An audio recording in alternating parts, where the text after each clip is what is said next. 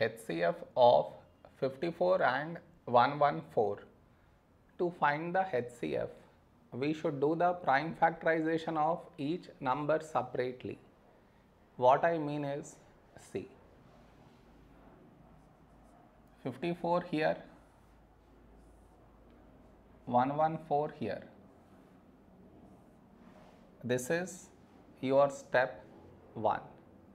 Next, last digit 4 even, so take 2.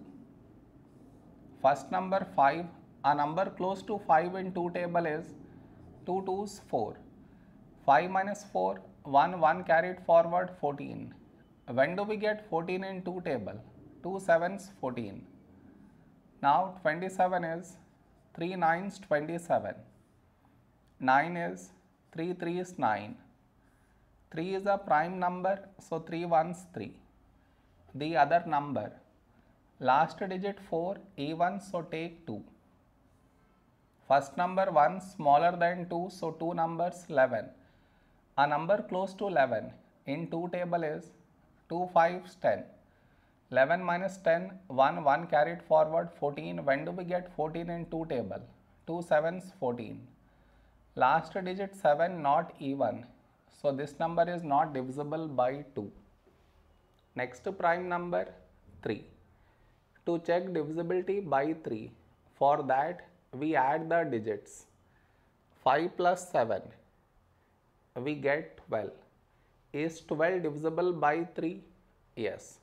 So this number also divisible by 3. So take 3. First number 5.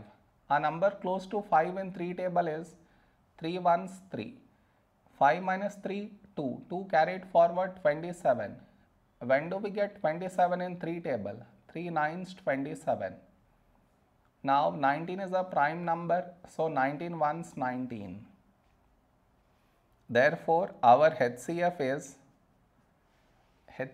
is the product of the numbers which should be present over here and also here, here and here.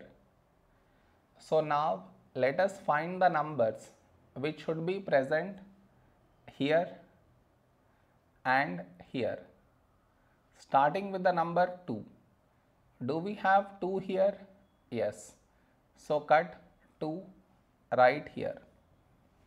Next number 3. Do we have 3 here? Yes. So cut 3 right here. Next number 3. Do we have 3 here? No. Next number 3. Do we have 3 here? No. No more numbers have been left out. So our HCF is 2 into 3. 6 is our HCF.